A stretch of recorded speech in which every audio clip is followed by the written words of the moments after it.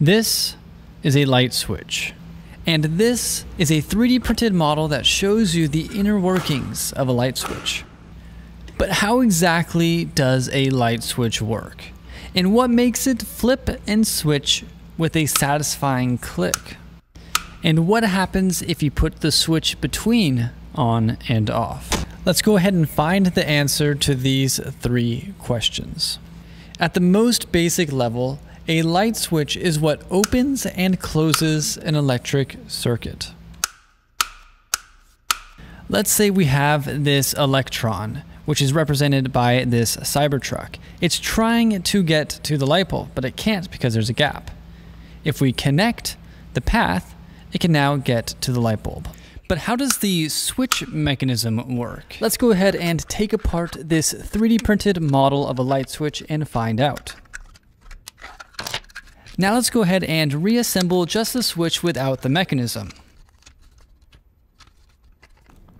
With no mechanism inside, the switch is rather limp. You can see how it kind of just flops around and it doesn't really want to go to either side.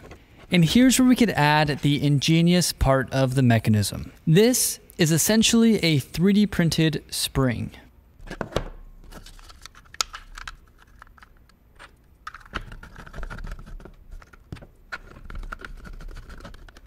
Now we have the spring underneath the switch. Let's see how it works.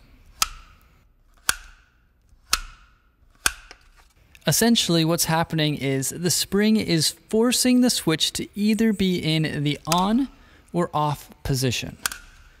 This is what's called a bistable mechanism. It sounds complicated, but if you just break it down, bi means two, so the mechanism wants to be in two different stable points, either on or off. You may have noticed we have one last piece here. This is the electrical contact. So this yellow piece here represents a wire connecting to the gray contact point.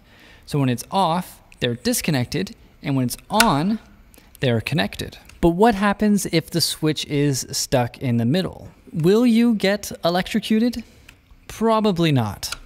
The cool thing about a bistable mechanism is it doesn't really want to be in the middle position. It wants to go to either side. And once it starts going to one side or the other, it quickly jumps to that side. So there you have it, the simple and elegant design of a light switch, utilizing bistable mechanisms. Thanks for watching. My name is Steven, and happy printing.